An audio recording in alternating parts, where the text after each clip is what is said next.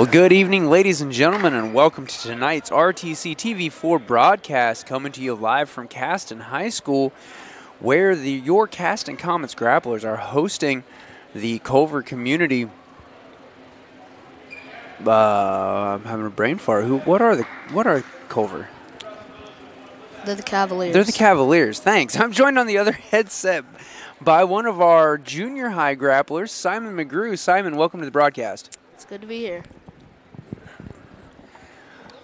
Well, let's see how many technical difficulties and knowledge difficulties we get into tonight. I brought Simon on board. Number one, sat next to him at quite a few sporting events, and he runs quite the good commentary. And number two, he knows the sport. We are going to be starting off tonight with some girls matches where they're going to be run as JV. And first up, we will be wrestling Maddie Sproul facing off against, I believe this will be Brooklyn Lefebvre.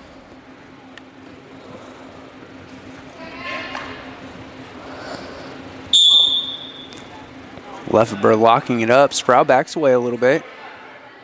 Doing some hand fighting here.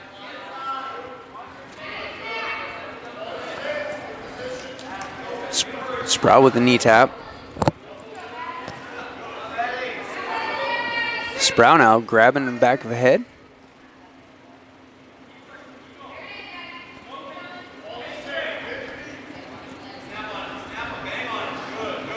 Hand fighting.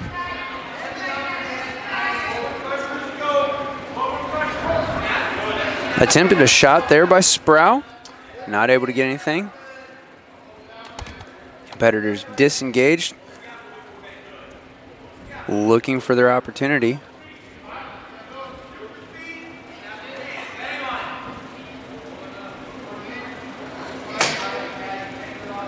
It's a bit of a different environment from the last broadcast. Saturday we had the Caston Super 6, and there are 6 schools worth of fans and competitors in here. Sproul, knee tap, a little bit of penetration. Didn't feel like she had that shot, so she backed out of it. Under a minute here in the first period.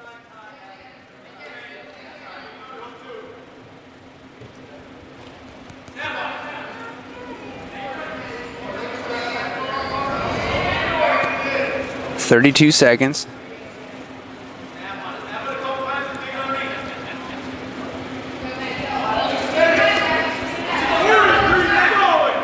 $20 seconds. Referee's giving a caution for stalling here.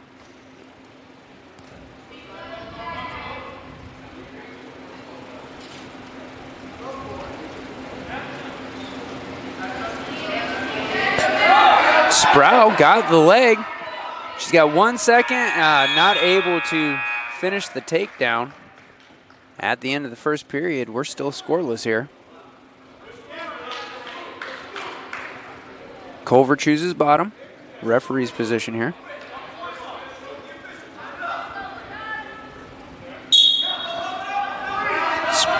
Sproul goes for that tight waist ankle. Now struggling for a mat return. Prevents the points there. Loses control though. Lefebvre hasn't come around behind to get the 2-point reversal. Hasn't disengaged. She's going straight for the pin. Has Sproul and a bit of a chicken wing looking to sink the half. Maddie's in a bit of trouble here, and there's the pin.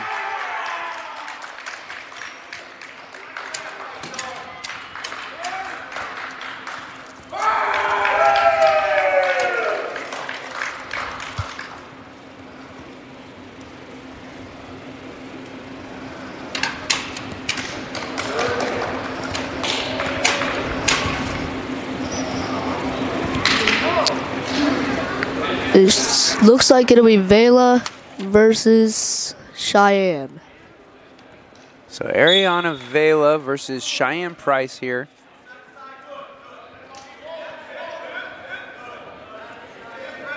Ariana gets the takedown.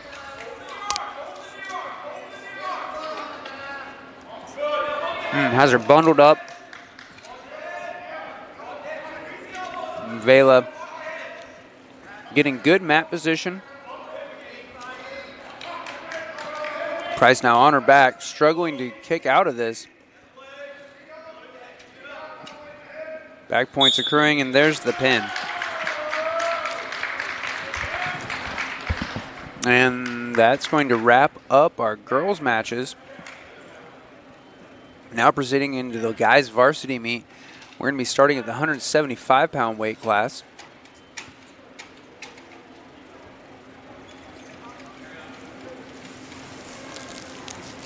And looking at the roster, Culver does not have anybody in the 75-pound weight class, so we should be starting off with a forfeit going to Caston's Kane Finke.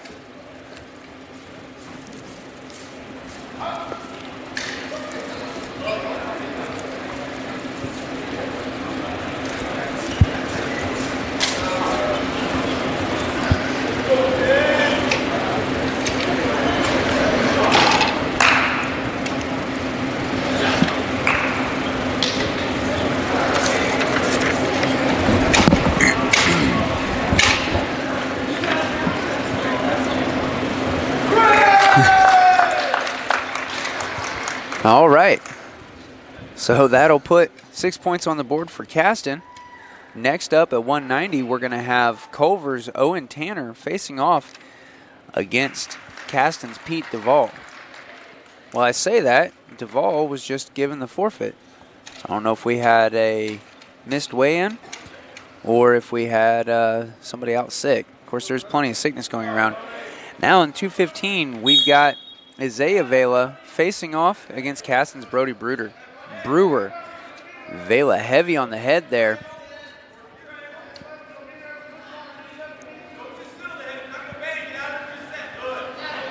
Brewer gets an inside arm control, disengages.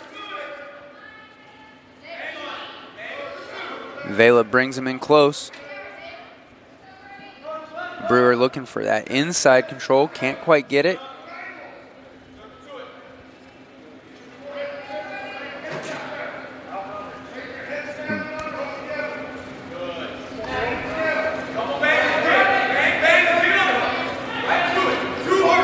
Competitors disengage.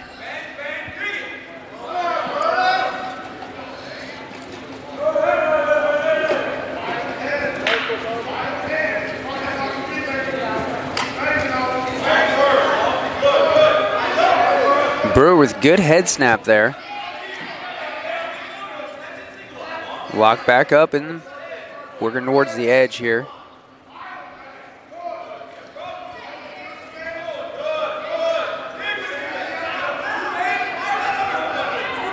Imagine Brewer's feeling all of those because he actually has a bit of a headgear burn from Saturday.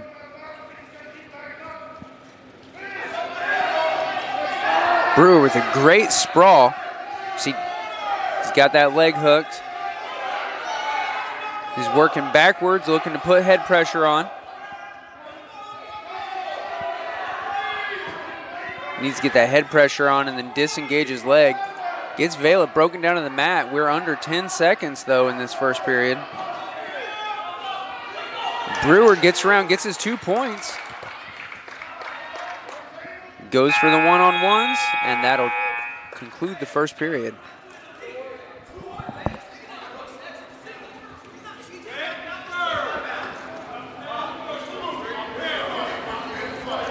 Culver chooses bottom.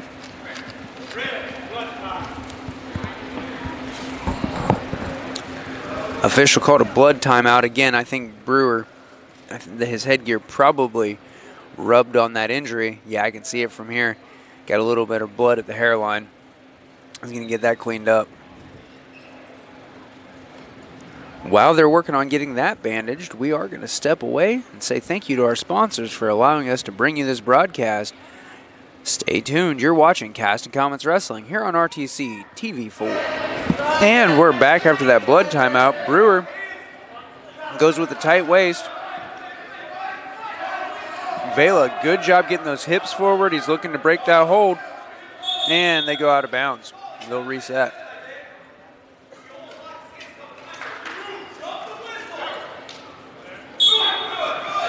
Brewer again with that tight waist ankle. Vela propping out hard.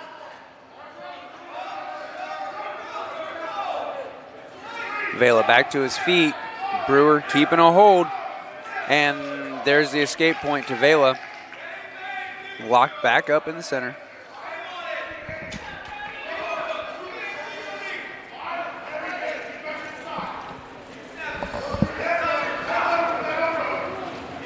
Lots of head pressure there.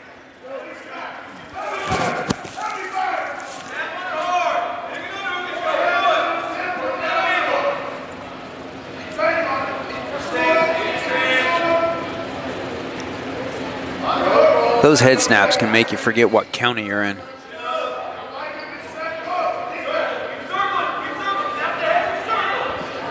Under a minute here in the second period.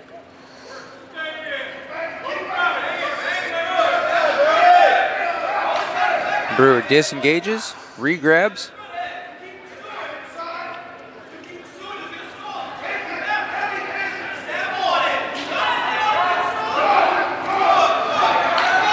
Brewer with the sprawl.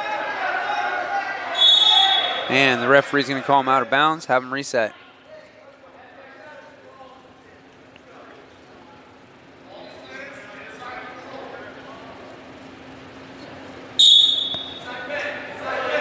They've locked up again.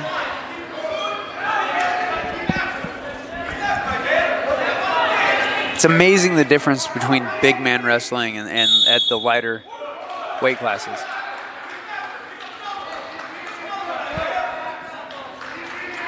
Culver given a point for stalling. Ties the competitors up as we get ready to head into round 3. We're under 10 seconds now.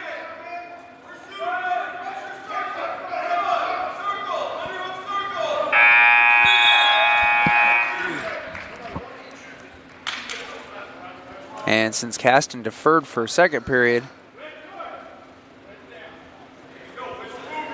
Coach Evans puts Brewer in referees.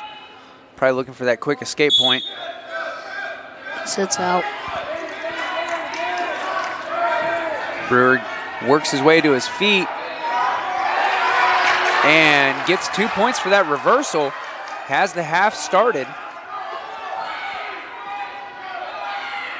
Vela to his feet, he'll get the escape point.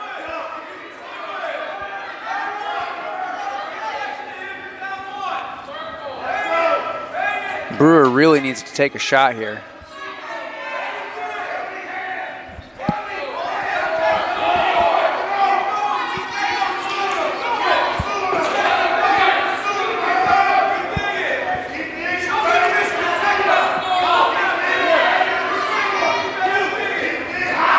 There's Vela with the shot. Brewer should have taken that opportunity to sprawl out, go with head pressure, and then rotate.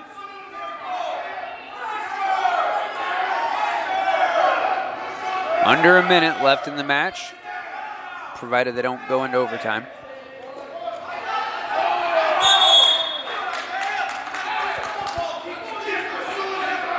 And that'll tie it up. Brewer hit with another stalling call. Another blood timeout.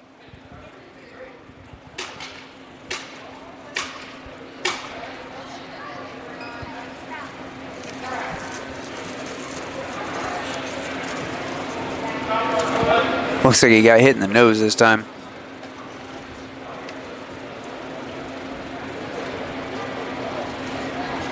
Yeah, with that last shot by Vela, instead of hopping back, Brewer definitely should have gone heavy on the head.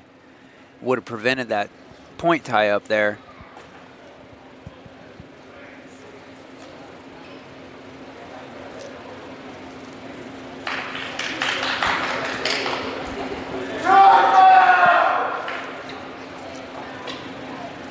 Got just under a minute left in regulation on this match.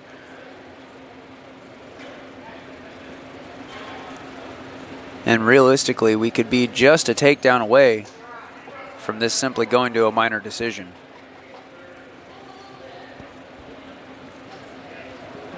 Brewer getting his headgear back on, headed back on the mat.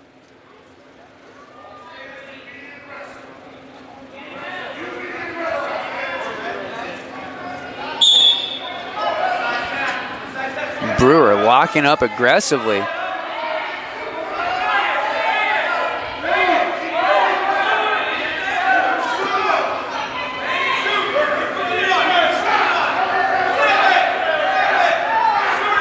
"33 seconds left in the match. Brewer, that knee tap, he should have shot. That leg was wide open.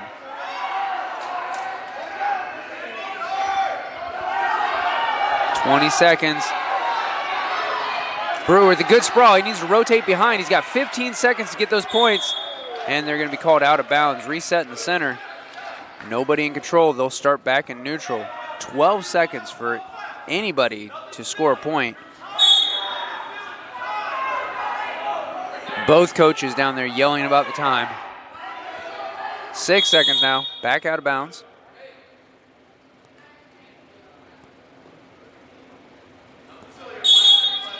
There's the lockup.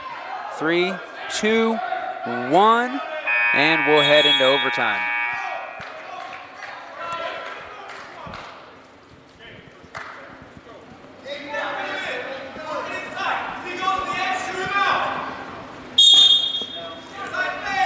Locked up in the center again.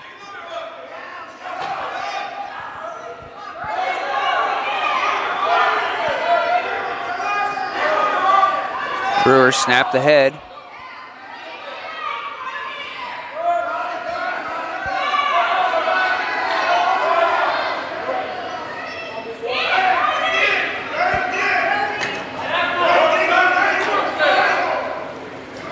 "30 seconds to go."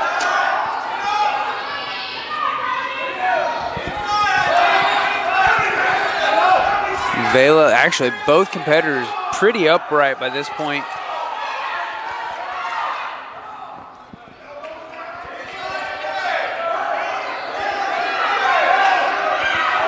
Nine seconds in this first overtime. Brewer with the knee tap, didn't shoot with it though. And that concludes the first overtime.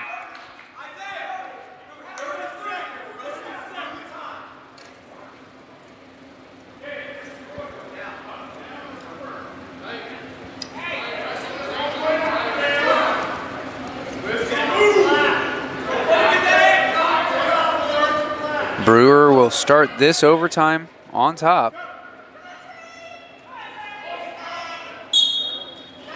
Goes for the tight waist ankle. Vela quick with the stand up. He's working on that escape. If he can get it.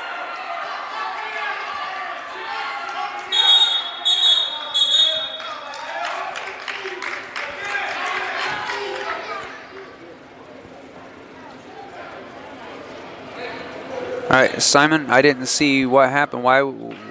What did Vela do to earn those 2 points?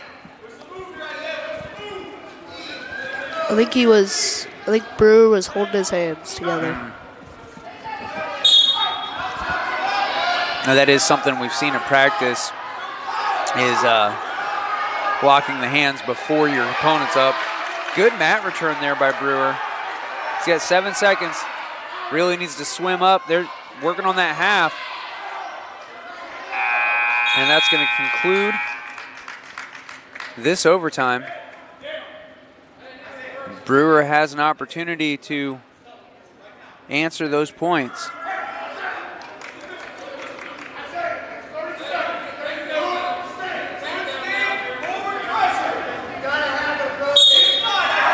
Brewer locks up. Brewer gets behind, gets a 2-point takedown. Now he's just got to hold Vela from escaping for 15 seconds. He's working in that chicken wing. Now going, nope, switch sides, flipping him. He's working Vela over, but I think that the timer's going to beat him. He did get 2 back points. That's going to leave us in minor decision territory. Brewer putting 3 points on the score for the Comets. Next up in the heavyweight division, we're going to have Luke Hipsher taking a forfeit and putting 6 on the board. And at this point, we circle around to flyweight. At the 113 class, we've got Cohen Markley facing off against Caston's Jackson Robbins.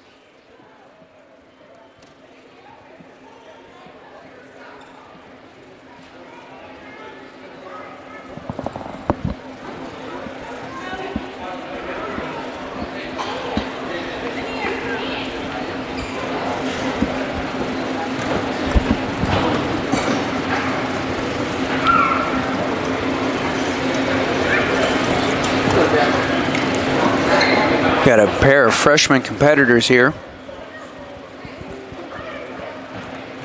who I believe have faced off against each other several times in junior high.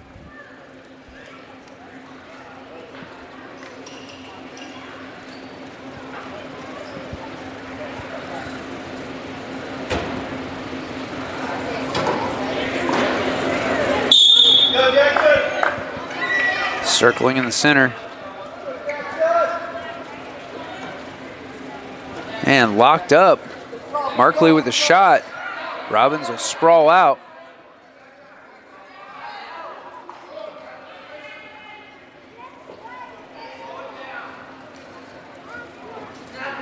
Once again locked up.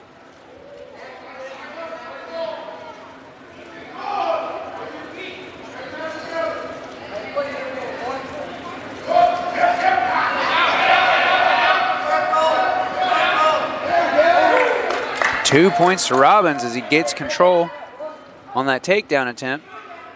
Markley trying to roll him. He does. He'll get the 2-point reversal there. And he's working on trying to get that cradle in.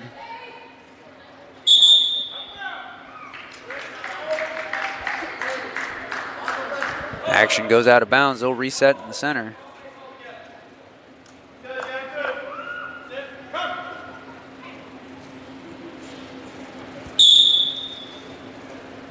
Robbins trying to sit out. Markley quick off the mark though. Prevents that. Goes to the one-on-ones.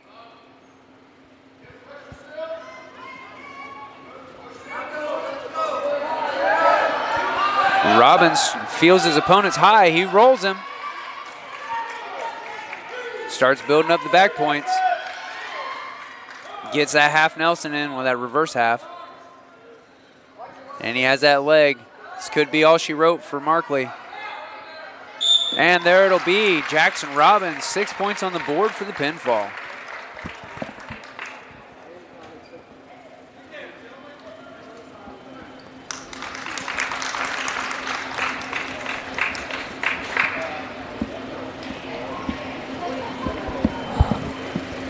Next at 120, Gage Manero will get the forfeit.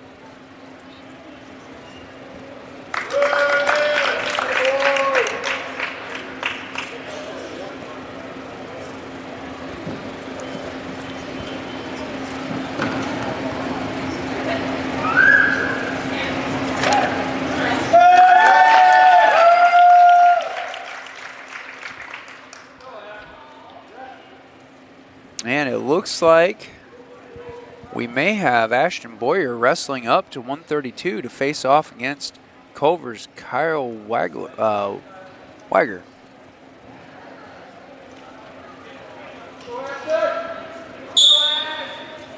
Boyer steps back, shoots. Weiger tries to sprawl. Unfortunately for him, Boyer's favorite takedown is the double leg. There's a mat return. Boyer trying to get that cradle in. Ends up underneath. Another double leg mat return there. Goes for the head lever. Weiger, 2 points for that reversal. And a bit of a fireman's dump there for Boyer. Gets him back in control. Starts running that half. And Boyer working to settle his weight. Weiger in trouble. And there's the pin.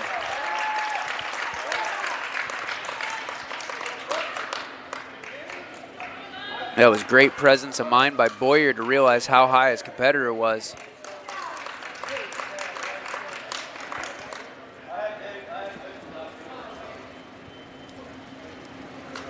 Miles Sherrick with the forfeit at 138.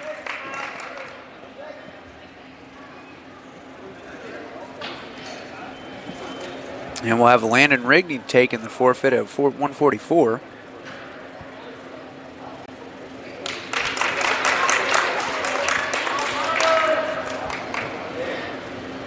Gabe Burkett Rader, forfeit at 152.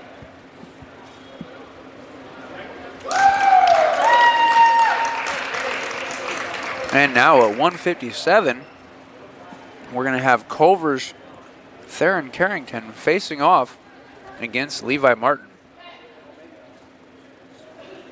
Oh, nope. Carrington must not be here tonight. And as a matter of fact, Culver looks lined up for the handshakes, so that may make 165 possibly a double forfeit.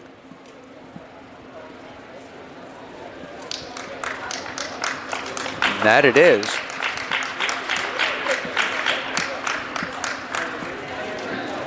Well, ladies and gentlemen, clean sweep tonight by the Comets. Final score, Caston 69, Culver 0. And it does not look like we're queuing up any exhibition matches here. So we do want to thank you for joining us on tonight's broadcast. Do tune in for our next. However, this actually is going to be our final broadcast of the calendar year. So be paying attention and join us after the new year for Comets basketball. And we will have one more home Comets wrestling meet as the Comets host Taylor High School. So until then, I'm Blair Zimmerman, joined on the other headset tonight by Simon McGrew. Thanks for joining us. Good night.